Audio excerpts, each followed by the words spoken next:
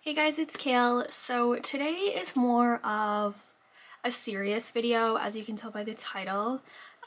This is an experience I had when I was in high school. I am from Canada, so this is kind of a big deal because, you don't really hear about things happening here. I did post this story time on my TikTok. If you're not following me, I'll link it down below. But this video did end up going viral, and I got hundreds and hundreds of comments and people having all these questions and things. But I felt like it was important for me to share it on here because of the message. And the message is that so many things, so many of these situations can be prevented if you notice something and it doesn't seem right. Like, you need to speak up, and this is an example of one of those situations that I feel that if I didn't say anything, something would have happened, and a lot of people would have lost their lives. And I just feel like I need to raise awareness on this subject. And just because it did go so viral on TikTok, I know it made an impact on people sharing that story, so I thought it was important to share it here. So I am going to play the TikToks that I posted, and then stay tuned till the end of the video, and I'm going to answer some frequently asked questions that I got on my TikTok.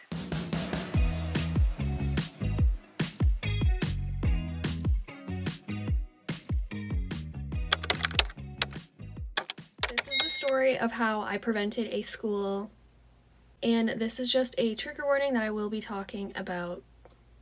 And the reason that I'm not saying the word and I'm doing this is because I don't want to get banned. So for some context, this happened to me when I was in high school. So I think it was 2018 or 2017.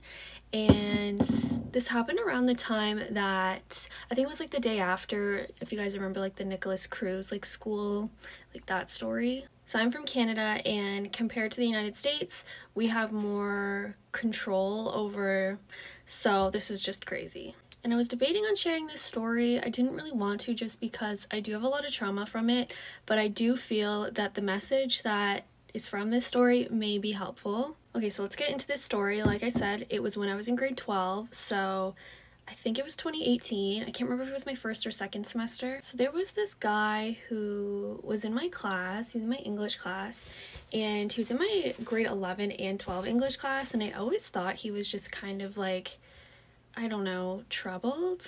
Like, I remember he used to just say like really crazy things, and like no one would take him seriously. So I remember one day, and I'll never ever forget this day because this is the most scared I've been in my entire life. I'll never forget how I felt. So it was the last class of the day, and it was towards the end of the day, and my teacher walks out. I think she went to like the printer or something to get something.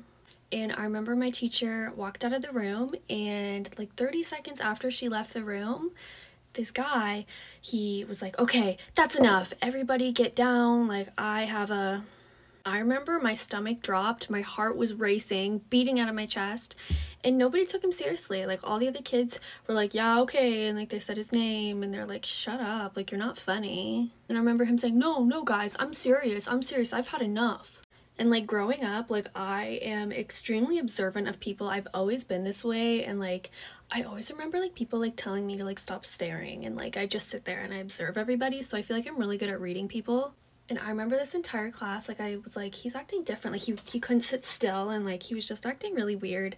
But then he reached down in his bag, and as my teacher walked back in, he like got up like this and was like so weird. But this is when the story gets really crazy, so I'll see you guys in part 2.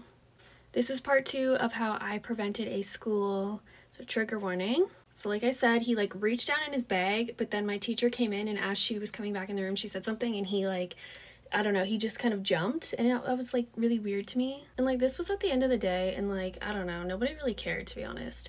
And I'm just sitting there like, I'm gonna pass out. Like, I remember I could not move. I felt so sick. I literally thought I was about to die.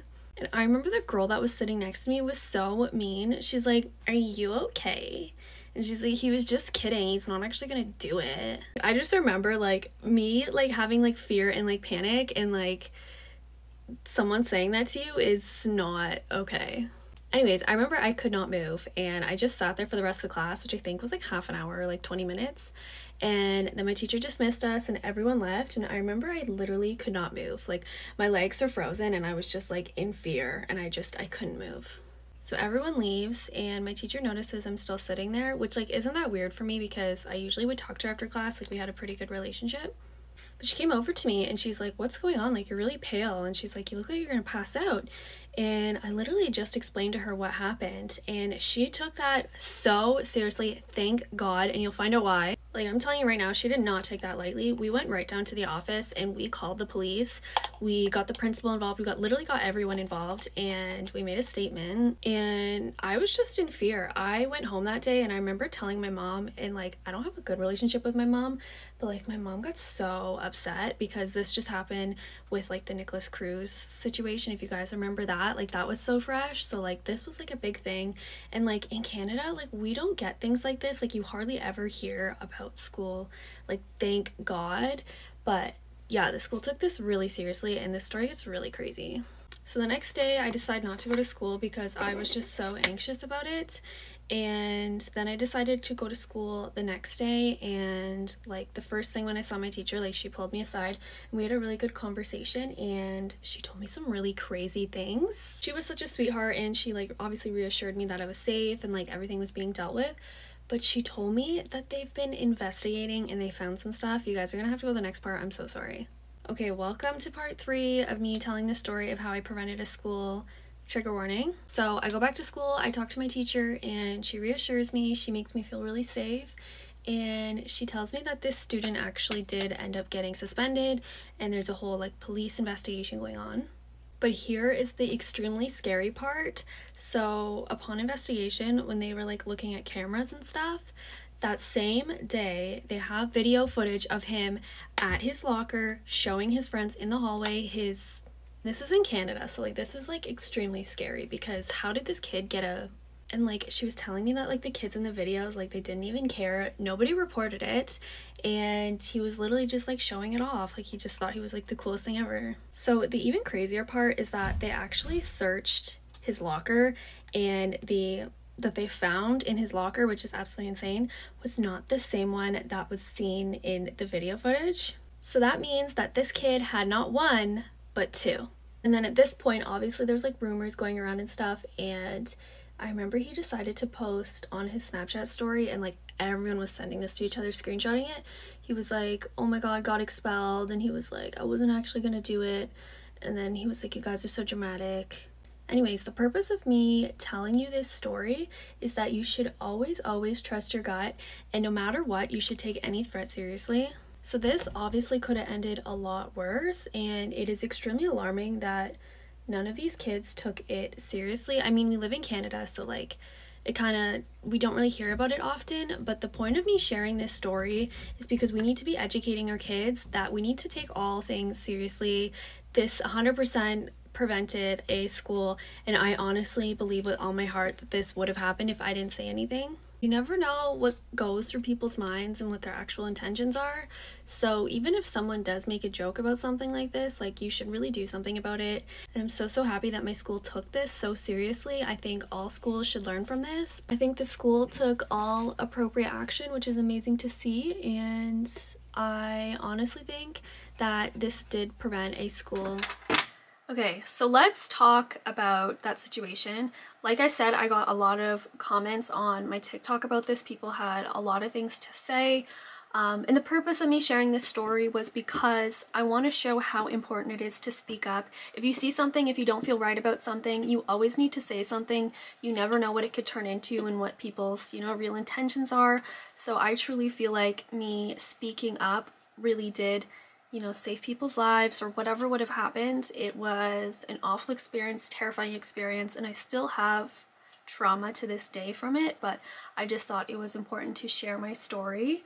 Okay, let's get into some of these questions. So somebody said that you're telling me that you don't remember the year, month, or day. That probably the most traumatizing thing that could happen to someone. So in the video, I say it either happened in 2017 or 2018, and the reason that I didn't know at the time is because I was in grade 12, and in grade 12, I don't know how it works in other places, but the first semester you're in is 1 year and then the second is the other. Now that I think about it, it was in the summer, so it would have been 2018 and I would have been 18 years old.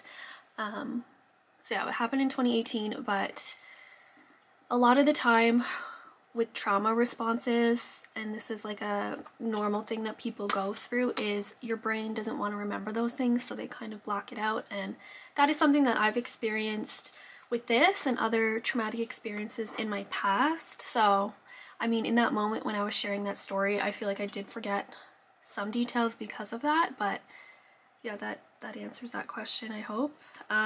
This one's not really a question, but I got a lot of questions saying, a lot of comments saying, I swear influencers think they rule the world and everything happens because of them. First of all, I wouldn't call myself an influencer. Second of all, if you listen to the full story instead of just watching, you know, part 1 or part 2, there's meaning behind me posting this. I'm not just posting this to get views. Like, I'm actually passionate about this, and this is a huge issue in today's society, and something needs to be changed.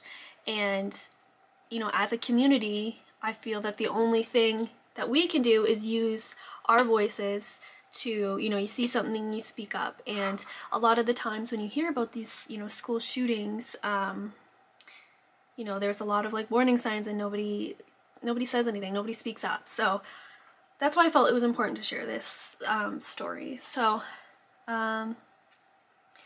somebody else said, by the way, for anyone who gets caught in one, use the fire extinguisher. It can bling them, make them slip, stun them, or get in the mechanisms of the weapon. I thought this was really important to share. I mean, as messed up as it is that we have to share this, I mean, that's a strategy if you're ever in a situation. You know, you can, you know, grab something heavy and try to fight them off. It's just terrifying to think about, but I thought I would share that one. Another comment, guys, it's fake. She prevented nothing, her teacher did. My teacher didn't. Yes, she supported me and helped me, but my teacher wasn't there when these things were happening, and it was me that came forward and said something. No one else said anything. My teacher would have had no idea that this was going on if I didn't come forward. So that's why I'm saying it's important if you see something to speak up, because in this situation, you know, it was gonna happen. So someone said, how do you say it so casually? Honestly, I've told this story to like a lot of my friends and family members, and you know, it happened to me when I was 18. I'm 23 now, so it's something that, you know, I've worked through therapy and things like that, so I'm a little bit more comfortable talking about it. I'm not saying it casually because it wasn't a big deal, because it was. I guess I'm just kind of more comfortable talking about it now than when it initially happened, because I've worked through it, you know what I mean? And then the next one is like unrelated to the situation, but people keep talking about my earrings, okay? And I did a separate video talking about it, but basically when I first got my ears pierced when I was 12, I ripped the earring when I was getting changed. It got caught on my shirt, so it sits very, very low, and when I wear heavier earrings, it like tugs on it. So as you can see, this one's like normal and then this one's lower. So I don't know why people felt the need to like comment that, but, and then just a lot of comments on how did you even prevent it. And again, like, if you see something, speak up. You never know, you know, what can happen. You need to step up. No one took it seriously. Everyone thought it was a joke, right? And it clearly wasn't. So always trust your gut. Yeah, and then a lot of the questions are where am I from? I'm from Ontario, Canada, Ontario, a small town near Toronto. So it's just crazy that this even happened, because you never hear about things like this in Canada. So anyways, I hope that was helpful to you guys. I hope you learned something, and I hope, you know, you share this with other people so that we can raise awareness and make sure that, you know, always trust your gut. If you have a bad feeling about something, you need to say something, you need to step up. You have no idea what people's true intentions are, and that can go a long way. So anyway, sorry that this video was a little bit more serious, but I wanted to use my platform to share this story just because I feel for people, and especially in the United States. Like, it's just so sad what's been going on. So anyways, thank you guys so much for watching today's video. If you like this video, make sure you like it, subscribe to my channel, and turn the notification bell on so you never miss a video. Okay, I'll see you guys in the next video. Thanks for watching. Bye.